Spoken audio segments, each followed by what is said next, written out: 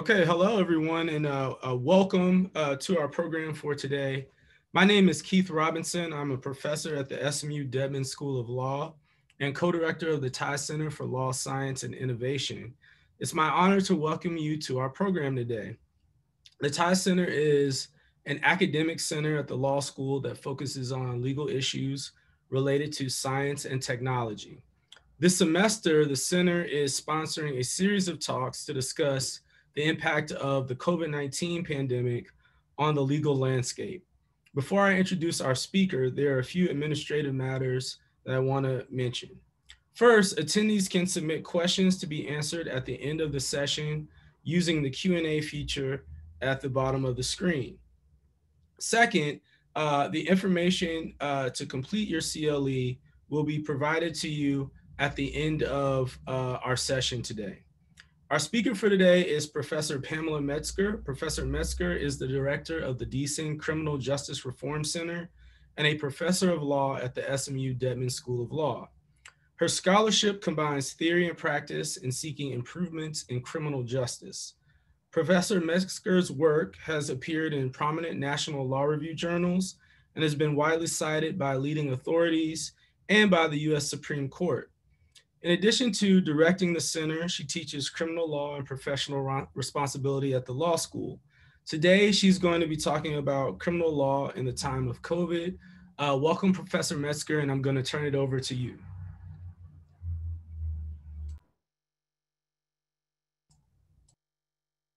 Thank you for having me, Keith. Sorry about that. Took me a minute to find my unmute button. And welcome, everybody. Let me begin by just making a couple introductions about who I am and what I do. I know Keith was gracious enough to introduce me, but I want to take a minute and introduce the Deason Criminal Justice Reform Center, which some folks may not be familiar with. So let me begin by kind of describing a little bit about what the center does and our areas of expertise, and that will help frame up this conversation that I'm hoping we can have. And I am hoping that this will be interactive, that we'll have some questions and some opportunity to discuss maybe what folks' experiences have actually been in this new digital age. So the Deason Criminal Justice Reform Center is about 3 years old, and we focus on 3 areas. The first is on public defense. We look at both public defense systems, so the methods by which we deliver public defender services. And we also look at the individual delivery of services and ask some of the questions that probably people are most familiar with in a legal context.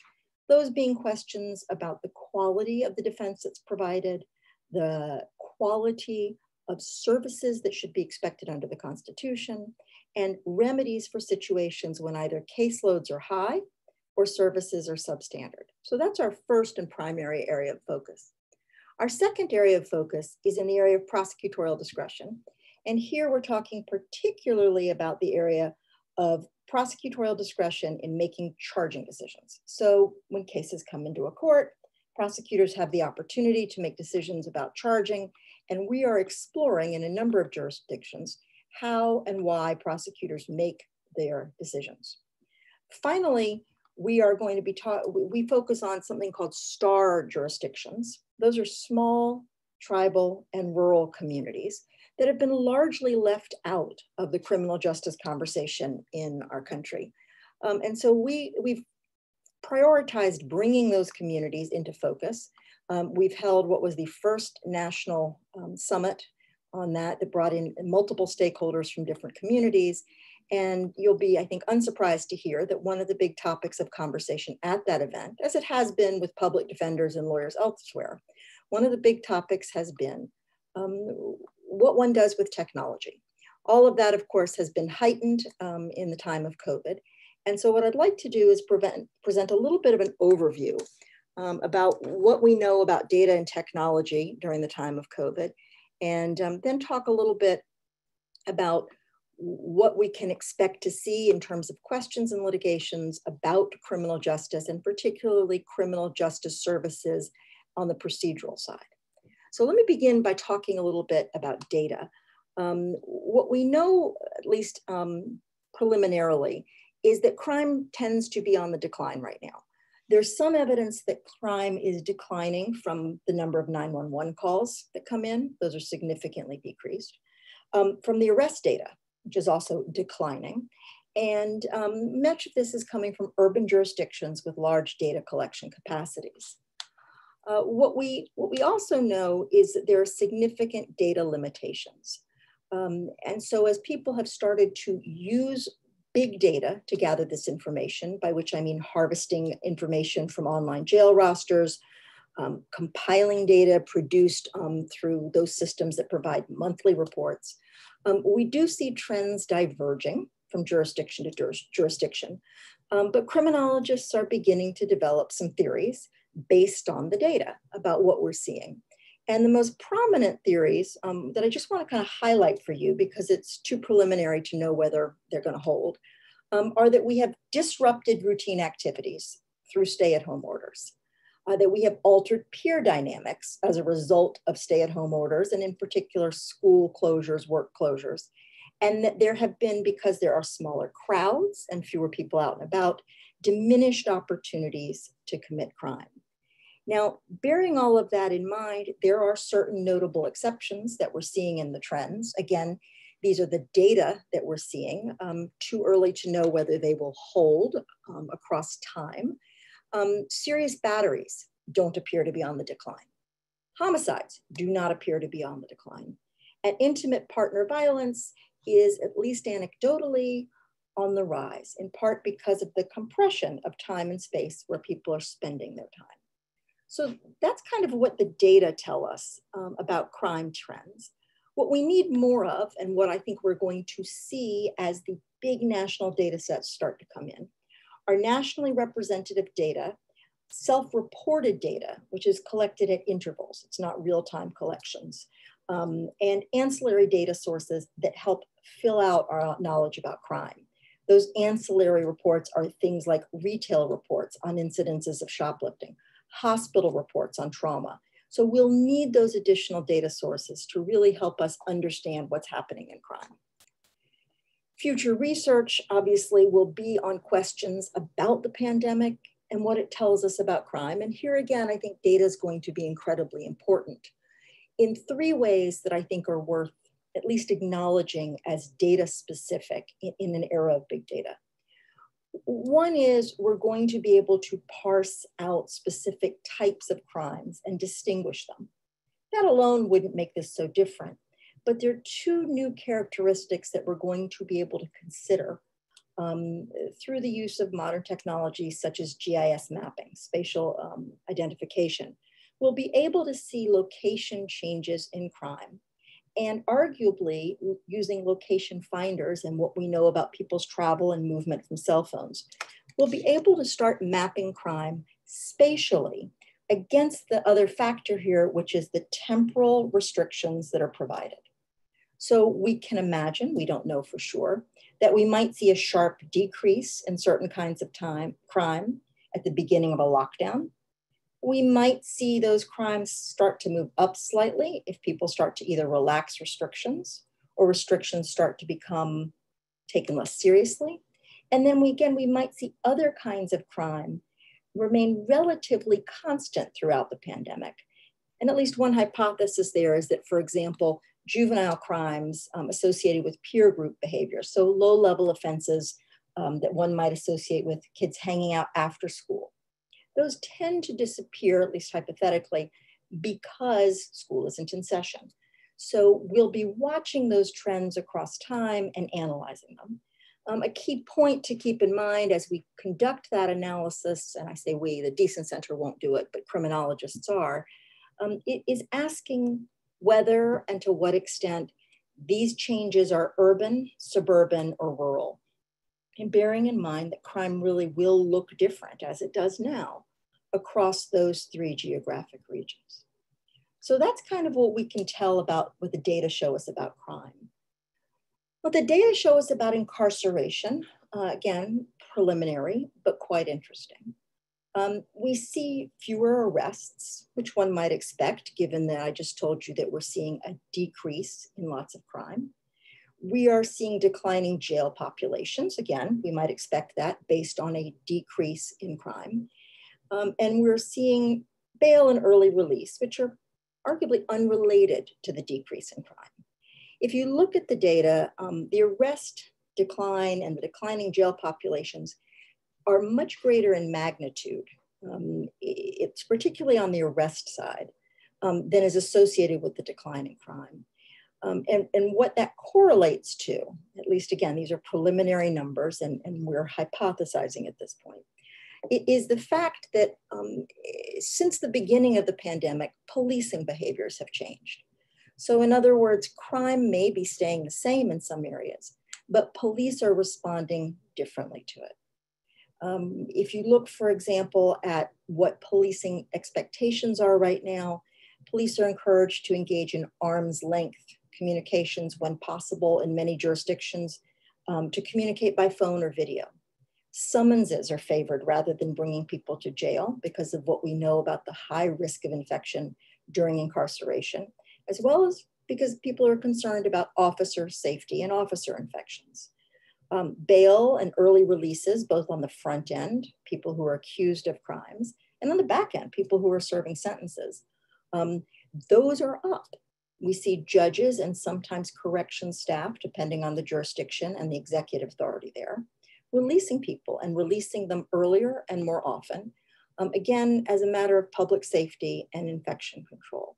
So the incarceration trends don't just track what we see in terms of declining arrests and declining service calls, but they suggest as well changes in policing patterns. And one of the questions that we as a society are going to have to ask at the conclusion of the pandemic, and when we see what crime looks like throughout the duration of the pandemic and our associated lockdowns, is we'll have to ask how much of our pre-pandemic incarceration was necessary, how much of our pre-pandemic incarceration was useful. And some of that will be driven by our understanding of what happened with people who were released either early or were simply provided with the summons and never taken to jail. So those are questions that we're going to be keeping our eyes on and that hopefully data will soon be able to help us understand. I want to turn now to technology trends in terms of what's going on in courts and talk a little bit about what's happening there. And I'm hoping that once I do that, the audience will jump in with conversations about your questions about what's going on in courts and what's going on in criminal process. You know, it's not a secret that the big trend in criminal justice now is the importation of technology into almost every aspect of criminal procedure.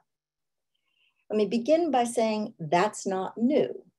It's long been the case that courts have used video conferencing, for example, to conduct initial appearances, to do bail proceedings. It's long been the case that some courts will allow telephone appearances. There are places like Arizona, for example, where if you live more than 100 miles away from the court, you're allowed to plead guilty by telephone. There's also been a trend toward online dispute resolution, which in the criminal context means being able to pay your fines and fees online, and or being able to enter a guilty plea, postpone a court date, etc.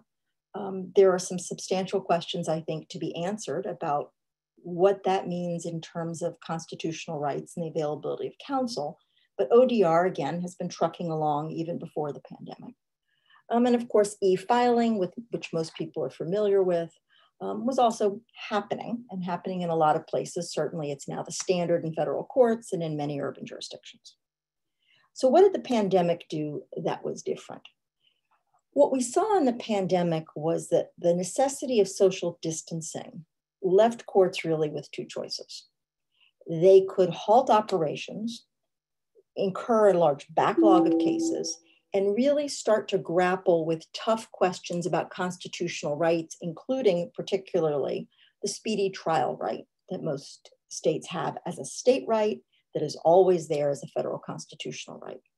Or they could begin to embrace technology and try to use technology to help address those problems. So where do we see courts going with this? Well, we see courts initially moving to institute video conferencing procedures, really everywhere from initial appearances through to sentencing, and most recently in jury trials, jury selection and jury trials. The second place that we see technology making an entry is in the attorney-client relationship, or if you're a prosecutor, the prosecutor-witness relationship. Many of those communications are being carried out by video. There are significant concerns that I'm going to come back to about what that means, but that's kind of the second area. So we have court proceedings, we have attorney practice outside of the courtroom. And lastly, we have the area of supervision. And in supervision, we're really talking about diversionary programs, about pretrial release and monitoring, about the supervision of probationers, and sometimes even the payment or resolution of fines and fees. And in each of these places, I think there are causes for us to stop and to give serious thought about whether the technology, one, is doing what we need it to do, and two, whether we know what we need to about what the technology is doing. And I think that will lead us to make some better decisions, I hope, when we come to the other side of the pandemic, because there's every indication that many of these technological adaptations will last. In fact, if you look at the Supreme Court orders that have been issued in every state, they all address technology, and many of the more recent orders issued by state Supreme Courts are very explicit in noting that some of these pandemic adaptations are here to stay. So with that in mind, I want to talk about a couple of issues that I think are of concern. And again, I hope you guys will chime in with questions, because this is a really, I think, the kind of conversation that's most useful when people who are thinking and working in the field have an opportunity to share their experiences, or we can at least brainstorm together or think about what the issues are that might be coming up. So the first and most obvious concern is clearly the digital divide. And it's not simply a digital divide about which areas of the country have access to the internet and which don't, although that is important. Right now, the FCC reports that we have about 22% of rural areas in the United States do not have access to the internet. In tribal communities, the number goes up to more like 25 or 26% of the community lacks access to internet technology, which means that if you don't have an internet signal, you cannot take advantage of any of the technological innovations that are happening in courts. That's both a problem on the individual level, so for individual litigants or lawyers who do not have access. But it also raises really significant questions about parity within a given jurisdiction. What happens if courthouse A in an urban area is able to use and implement the technology? Courthouse B in a rural area is not. They're both governed by the same state statutes. Defendants in both locations have equal rights to due process. And it raises questions in part about the allocation of state funding. And I think we can expect to see, in general, as a result of the pandemic, and in particular, as a result of the nexus between the pandemic and the digital divide, an increased pressure for funding of broadband technology in rural and tribal communities. So you've got the question of a digital divide geographically. We also have a digital divide economically. As many of you may know, many of you may be experiencing this, we have children studying at home. We're using up their family's broadband length, right, the bandwidth on their schoolwork. We may be putting families or people in the position of having to choose between whether their kids can go to school or they can appear in court. We may have individuals who simply cannot afford data plans that allow them access to the kind of technology for the length of time that they'll need to participate in criminal justice proceedings. And we may have folks who are at risk because of that limitation of making other sacrifices in terms of their family and personal lives. And we are imposing, arguably, fairly significant costs for participating in the process, which, at least if you're a criminal defendant, is not a process you asked to be involved in the first place. Now, we have seen some courts make efforts to deal with this. Notably, Arkansas, very early in the process of thinking about technology. Arkansas is one of the very few states that has invested effort into making sure that individuals have access to technology. Arkansas has done that by gathering identification of hotspots and free Wi-Fi where they are available and publishing those. Now, of course, where are they published? On the website.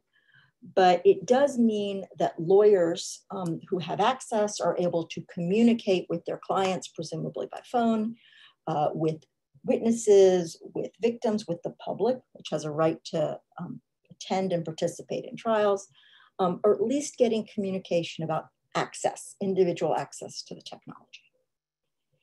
There's a third piece of the tech divide that has to do with the quality of the technology. And this is someplace where I'd like to pause for just a minute and talk about some of the ways in which the quality of technology influences the experience we have of justice. So the easiest example is to think about what happens when you have a bright light focused on someone with a very dark complexion. You lose much of your ability as a viewer to identify facial expressions. When you have low quality video, you may flatten the affect. Low quality sound does that even more. It may appear, for example, that someone's speaking without affect. That makes them sound indifferent, when in fact it's a bandwidth problem. There are lighting issues. If any of you have talked to your teenagers lately and they all want a ring light so that they look better on camera, you know that this is something everybody's thinking about because none of us like to look at ourselves on the screen. But it's that much worse when the quality of the video communication inhibits the ability of the viewer to make really meaningful decisions about the candor of the person speaking, about the integrity of the communication, about the authoritativeness of the communication. Much of our criminal justice system is based on the very notion of communication in a face-to-face way. A defendant has the right to confront his or her accusers. A defendant has the right to be present in a courtroom. The jurors look at the defendant and observe the defendant throughout the trial. They observe the demeanor of the witnesses. And the lawyers look at how the jurors feel. Right? The lawyers look to seek clues in what's happening with a juror. Video really challenges us in our ability to maintain those conventions of practice. Video similarly has proved enormously challenging in policing and confessions. There have been efforts, for example, separate and apart from the pandemic, to measure what the quality of video is in confessions and how that affects a viewer who's making a decision about the authenticity or the voluntariness of the confession. That problem is now magnified every time a criminal defendant or a witness or a juror who's appearing in voir dire is asked to make a statement or is asked to answer a question. So the quality piece is someplace where we should be enormously concerned about what quality does to our perception of content. Now, unfortunately, we don't know enough about this. In fact, we know very, very little.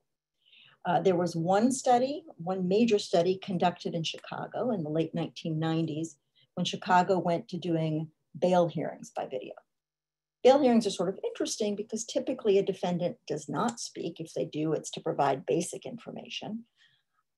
It's mostly an argument about pretrial release, and it's a lawyer's process. And yet the data from that experiment in Chicago showed that defendants who appeared on video for their bail saw their bail amounts increased up to 50% more than those who were appearing live in court, in the same court, with the same judges and the same prosecutors. That study was conducted based on things that happened in the late 1990s and early 2000s. There has been almost no additional study since then. And yet across the country, people are making those decisions based on video. Now, I want to emphasize this is not new. If any of you have followed the lawsuits in Dallas or in Houston or anywhere else in the country about early stage procedure and pretrial release, you'll be familiar with the phenomenon of a defendant's first appearance in court being via video. You might also be familiar, if you've had a chance to watch the videos out of Dallas, with the fact that many of those video appearances last 2 to 3 seconds, 4, 5, 6, 7 seconds. There's no real meaningful communication. Often in these video communications, attorneys are in one room, a defendant is in another. I'm going to come back to that in a minute. But what the pandemic then has really done is it surfaced these early stage uses of video, primarily in initial appearances and bail, made them common across the country, and has advanced them to witness-based hearings, voir dire, jury trials, probation interviews, sentencing. And so I think there's really a very strong imperative on us to be studying what this means. Unfortunately, a pandemic and a national crisis is probably not the best environment in which to study and assess the impact of video. There are too many things happening at once. Very difficult to tease out what decisions are being driven by COVID, what decisions are being driven by the impact of video, what decisions are being driven by the changed circumstances in which everyone finds themselves. So my cautious hope is that at the end of the pandemic, we will go back to our live in-person proceedings with some randomized controlled trials of video, and we will see what happens. But I will say that what I'm hearing from the courts, what I'm reading in Supreme Court orders, in judicial statements, is a sense that somehow we're now on the train to all tech courts, that train is pulled out of the station, it's moving, and nothing's going to stop it. And for reasons that I'm about to talk about, I think there are other concerns besides simply digital divides and video quality. So let me turn next to this question of using video for supervision. We have seen in the past some really well-documented studies of telemedicine. Telemedicine has actually been used very effectively, including telepsychiatry. And so I think we can be cautiously optimistic that perhaps it will have beneficial therapeutic uses in criminal justice in cases where the communication is therapeutic. So you might imagine in diversionary programs where people are getting treatment, in probation or parole supervision where someone might be getting services. In an ideal world, those would be therapeutic interactions, and we would be able to use what we know about telemedicine to really enhance the services that are being provided. Again, this is something that's already in use in some rural areas and has been a great boon in places where probation officers may have to cover hundreds of miles of territory, or where a person who is being diverted out of the criminal justice process might need to rely on video to do the therapeutic work that's required as a condition of having charges dropped. So there's some evidence that it works in the criminal justice system. But again, there are very significant concerns that we just don't know enough about. And it's not just the digital divide that folks are dealing with. It's concerns about the privacy of the people who are communicating by video, for example, and the privacy of the people they're with.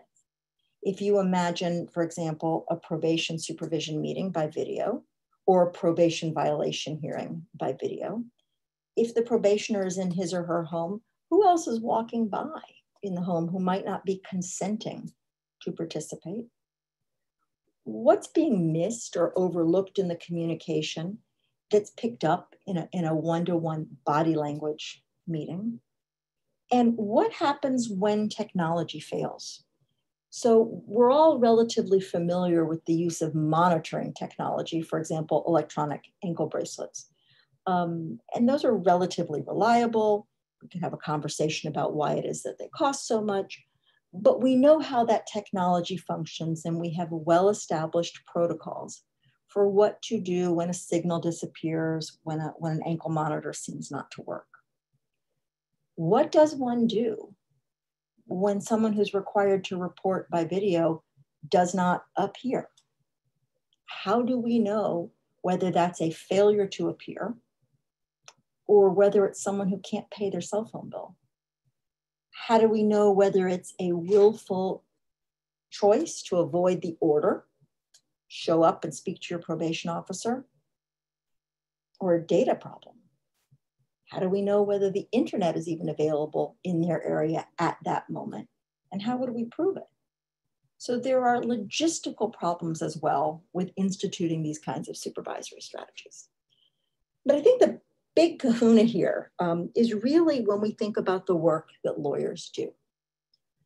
I had the privilege of being on a couple of brainstorming conversations, roundtables, with lawyers who think about small tribal and rural spaces. And a district attorney said, you know, I love video, it's terrific, but you have to earn it. And I said, what do you mean? And he said, well, I can't just turn on the camera and expect a victim to talk to me. I've got to be willing to get in my car and drive and sit down with that person face to face and say, tell me about what happened. And it's only when I've earned trust that I've earned the right to sit back at my office and put the video camera on. And I think most criminal defense lawyers that I've spoken to say the same, that there's nothing that replaces the quality of personal interaction, and that the very act of appearing, of showing up, says something about the lawyer's commitment to the person on the other side of the table. Pandemic means we can't do that. There's the process by which our criminal justice system operates, namely an adversary system in which people come together, something we can't really do anymore, and duke it out about evidence and witnesses. Right now, in courthouses across the United States, courts are trying, for example, to set up courtrooms where witnesses appear by video, and everyone has to wonder, are they being coached? Is there a piece of paper stuck up in front of the computer? I mean, for all you know, I'm reading off of one right now. How do we know that we're getting unadulterated testimony from the witness, him or herself, rather than coaching from someone who we can't see who's off camera? Yes, there are technologies that can scan a room.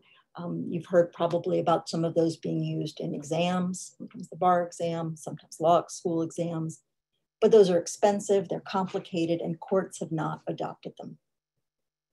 So we've got the problem of trying to assess witness credibility. We also have problems associated with jury selection, something I never thought I would be talking about in the context of doing remote proceedings, but that's the direction we seem to be going in. So imagine a voir dire process. Imagine having to voir dire 100, or as we say in Texas, I guess voir dire, 100 jurors maybe on video. Part of the voir dire process is asking something to juror number 1, but keeping your eyes out for what numbers 2, 3, 4, 5, 6. How are they responding to your questions? That's lost. What about the defendant's right to be present and see how jurors are responding to him or her? We've lost the ability to look at jurors' body language. Jurors may not even be able to look at the defendant and defense counsel and the prosecutor all at the same time, depending on the setup. So there are enormous questions about video technology and its ability to have fair voir dire. Now, the alternative, which is equally problematic, is to have jury selection socially distant, but in person, which presents serious questions about the composition of a jury pool, since almost every court is prepared to excuse people who are at high risk, namely older people, people who are immune compromised, people who come from certain communities where there is a widespread incidence of the virus, may be actually asked to stay home. So the alternative to technology may appear to be a skewed jury pool. That leaves us with a pretty lousy set of choices, and I don't know that anyone has a great answer. Another place where technology is really challenging our fundamental sense of what American criminal justice looks like is with the very notion of the defendant's presence at trial and presence at other procedures.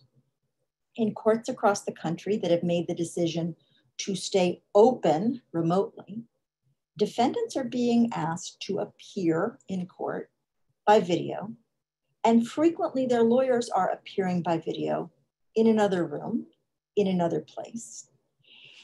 That's damaging, I think almost anybody would agree, not just to the attorney-client relationship, but to a defendant's ability to communicate with a lawyer in the process of trial.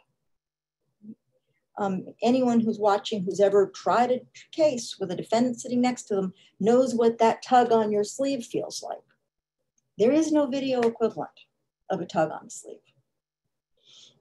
Anyone who's ever tried a case and had a defendant sitting next to them knows what it's like to see or feel your client right next to you responding to something that just got said in the courtroom, and knows what it's like to take that as a signal that you either need to ask more questions or go in a different direction, not because they're signaling something improperly, but just because you're there with your client and they have the right to communicate with you.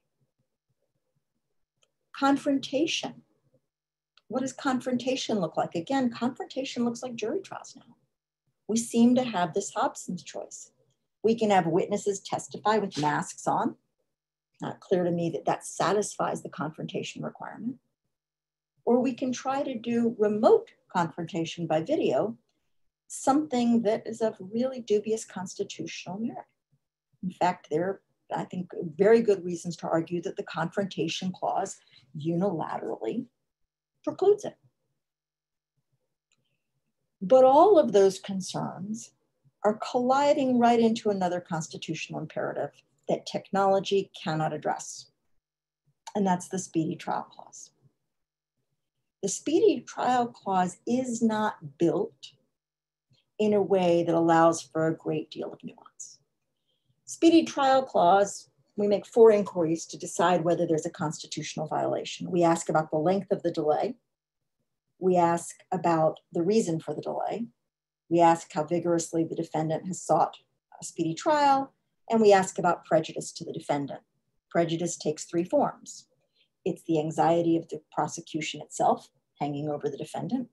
It's the injury worked by pretrial detention or by a non-custodial supervision order, like conditions of bail. And it's the damage to the case. It's the damage to the defendant's ability to defend him or herself. The remedy, and it's the only remedy that the United States Supreme Court has endorsed, is an absolute dismissal of the case with prejudice against reprosecution. Period, full stop. It's a dramatic remedy. And so many courts are rushing toward technology as a way of avoiding any speedy trial problems.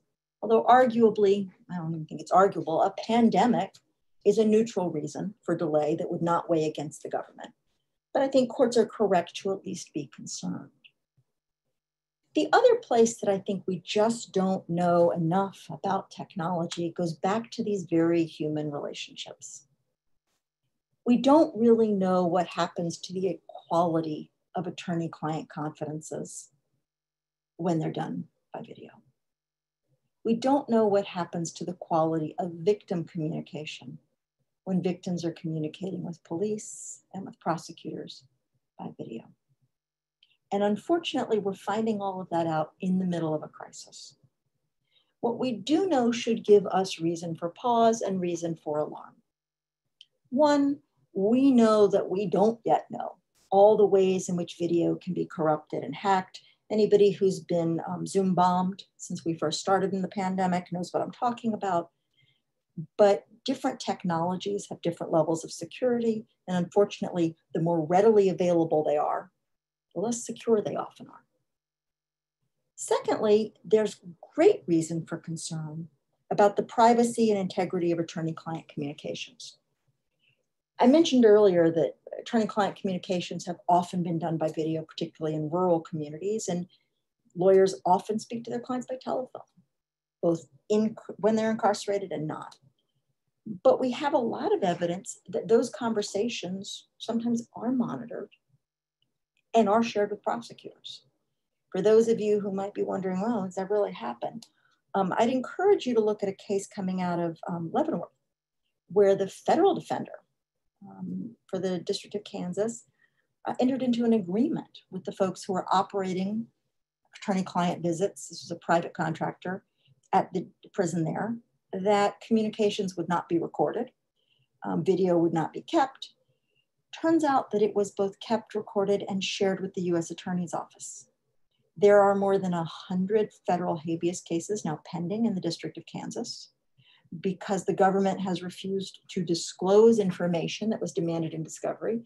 And therefore the judge, it appears, is going to draw an adverse inference and assume that the U.S. Attorney's Office looked at all of it. If that's what's happening in the federal system, I think it's fair to say that we can anticipate similar concerns elsewhere. And we've seen this at other facilities. The Orleans Parish Prison, I think we've seen it in Chicago in the past. There are genuine risks about compromising the fundamental attorney-client relationship. So where does that leave us? I don't have great answers. I think where it leaves us as a criminal justice community, if you look at the whole picture, is with a set of opportunities and a set of obligations. The opportunities are robust and they're exciting. We can learn more about arrest rates. We can learn more about incarceration. We can learn more about what happens when we issue summonses and don't bring people to jail. We can also learn an awful lot about what works in criminal justice by identifying and tracking those data points. If we use technology well, we can expand access to justice to people all over the country, assuming we can get them the technology. We can make it possible for people to show up for a brief court appearance without missing a whole day of work. We can reduce the effort and time that public defenders have to spend and the prosecutors have to spend in their cars.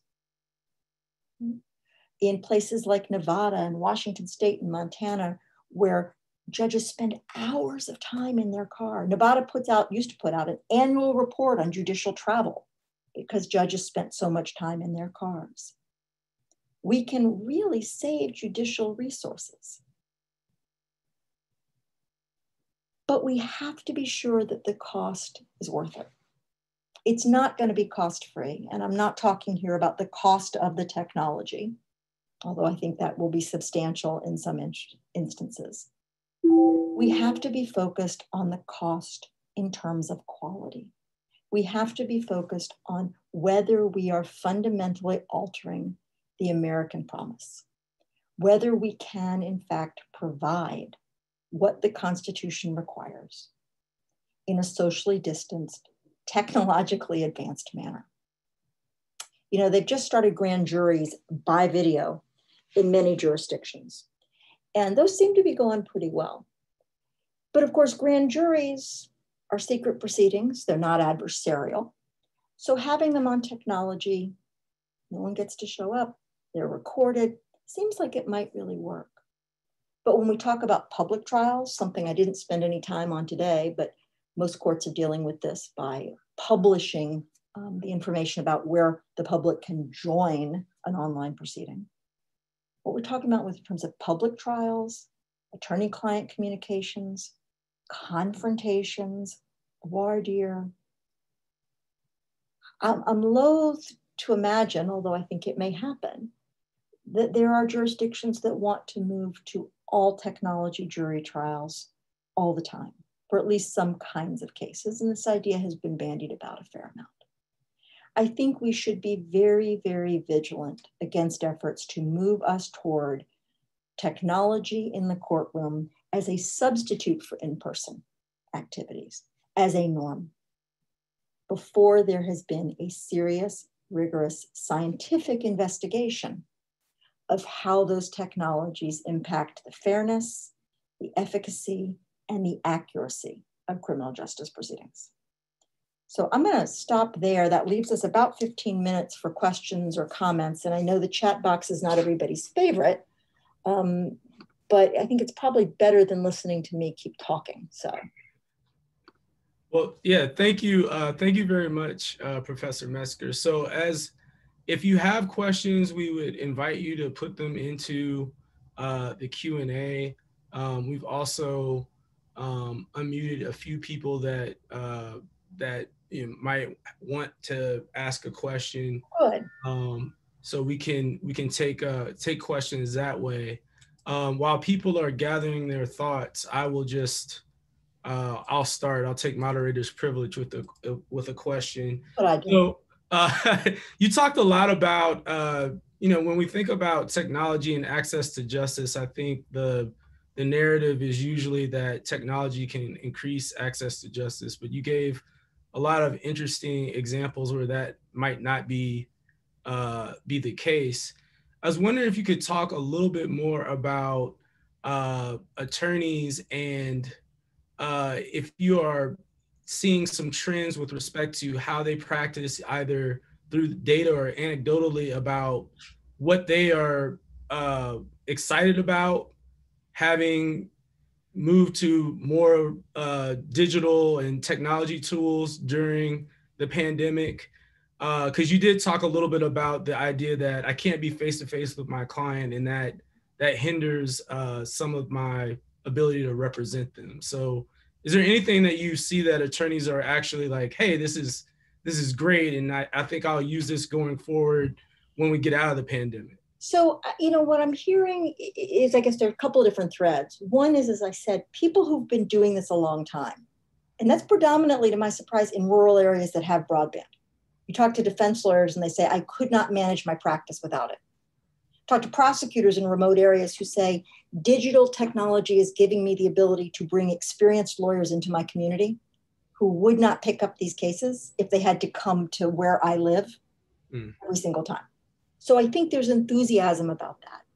What we're seeing anecdotally from public defenders, though, is great concern about the ways in which this inhibits their communication and the relationship building, the rapport. Public defenders represent most criminal defendants in this country, and most criminal defendants come to public defenders or appointed counsel with a fair amount of suspicion. When I first started practicing at the Legal Aid Society in New York, I used to have clients who say to me, you're really good at this. Instead of being a legal aid, you should go to law school. And I was full-time public defender. So there's a lot of concern initially that video communications dilute the quality of what is already a very fragile relationship as you're trying to build it.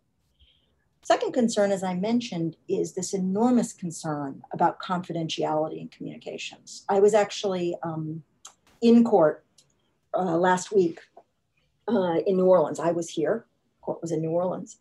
And we're all on the screen, and on the screen is a guy from Angola, which is way up in the Felicianas in Louisiana, so very far from New Orleans. And he's sitting in his counselor's office in the jail, right in the prison. And behind him, the correction staff are walking back and forth, right? Meeting, and every once in a while they're checking in on him. Is it your turn? Is it your turn? That's also the way people at Angola meet with their lawyers. That's of enormous concern for lawyers, right? That's not a meaningful communication. And again, this concern about being recorded is increasingly pervasive. And part of that may be good old-fashioned, but honest public defender paranoia. Prosecutors seem to really like this as a way of moving cases forward where they can speak to witnesses and police, but again, feel like they need to be with many of their witnesses. And particularly in many of the prosecutor forums, I'm seeing a lot of concern about witness coaching. Okay. So not as positive as you'd like me to be. No, it's okay. Judges love it. Judges love it. Office managers love it. And again, people are open to possibilities, but I think there's a real suspicion about moving too fast. Got it. Okay, so we got another question in the Q&A that I will ask, and I'll just read this as it is written. So you mentioned the issue of defendants possibly not making required appearances with probation because of not being able to pay a cell phone bill. How does that differ from potentially a defendant not being able to pay a bus fare to meet with a probation officer? Is the appearance requirement normally an issue?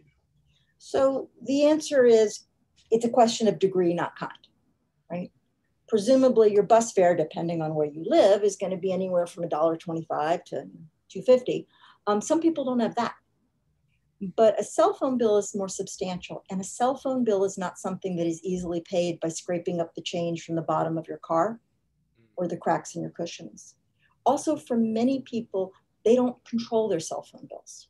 If, for example, you're in a family that very poor and someone else pays your cell phone bill, your ability to pay that bill may be out of your control. I'm not sure I understand the part of the question that asks about, is the appearance requirement normally an issue? Other than to say that in most probation agreements, there is a meeting at a regularly scheduled interval and often a urinalysis, right? Site visits, et cetera. Those aren't happening so much. And so, yes, appearance is usually an issue. And I think but yeah, the bus fare example is a great one. But as I said, it's a problem of degree and not kind. Got it. Okay. All right. So we have another question in the Q&A. So, and this one is from a student I know. So they say, I think one of the advantages of technology and justice is that courts are more accessible to the public. What do you think the effect of courts being accessible through technologies will be long-term, especially for cases that garner a lot of public attention? I think it's going to be very positive. I think that it's going to ramp up the pressure on the courts that have been resistant. But I want to point out that does not mean that the proceedings themselves have to be remote. What this proves is that courts have the capacity to stream their proceedings and make them available to the public widely without forcing people to come to the courtroom, something that some courts have been doing for a long time if you watched the old court TV. But I think there's also concern that I've heard expressed about whether courts have the capacity to remember when to turn it off. There have been reports about difficulties about sidebars, about things that are supposed to be in camera, but that's something courts are going to have to work out. I think in general, public access via video is terrific. One big asterisk, which is there's been a lot of conversation about victim crimes, particularly sexual assault crimes and child victims, and whether and to what extent they should be made public and preserved in technology the same way other crimes are. Excellent. So one thing I wanted to ask you about is, we had Professor Thornburg in an earlier session, and she talked about some of the observations that she had made in observing courts. And one of the things that she said is that there wasn't a consensus on if you are appearing in court, say you are appearing in court via video, you might have a whole bunch of stuff going on in your background. You mentioned the guy that was in jail, right, making an appearance. How big a deal is that? And do you see any sort of initiatives on behalf of the court to make some rules around people's backgrounds or what people are seeing? Courts, I mean, there've been a couple of, so there've been some comments, and you see every once in a while a rule about please wear professional attire, which presumably means a professional attire we can see. There've been some comments about backgrounds, but it's very difficult to regulate, particularly because people are adapting on the fly. Right. Where you really begin to worry about it, I think, and there've been these conversations in law school communities. I mean, we've had them as a faculty, as have other faculties, about the way in which video forces people to share information about their personal lives, their families, their homes, the quality of the way they live. That's very, very invasive. I have students who cover their backgrounds with a sheet, right? Because they don't want their personal lives to be made public. Judges, I think, are not there yet, with the exception of, there's the infamous toilet flushing and we've heard about those things, but there isn't a lot yet that's been promulgated. The other reason is because we don't have great tools. So if you consider that many, many poor people who are appearing by video are going to be using their cell phones, you have to start to ask questions about, for example, is it realistic to put in artificial backgrounds? What about where people are going to be? How mobile are they? Background noise is another big one, right? Zoom has a technology that's supposed to smooth out the background noise, but how effective is it? Right. How well does it work? So again, courts are moving toward those things. You'll see a lot of committees that have been formed to study these things.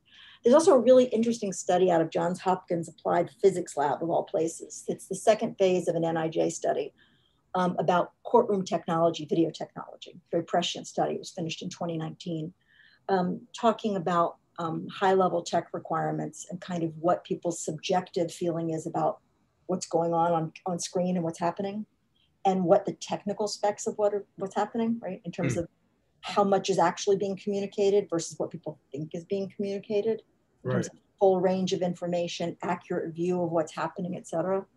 And I think courts are going to have to grapple with that too. Interesting.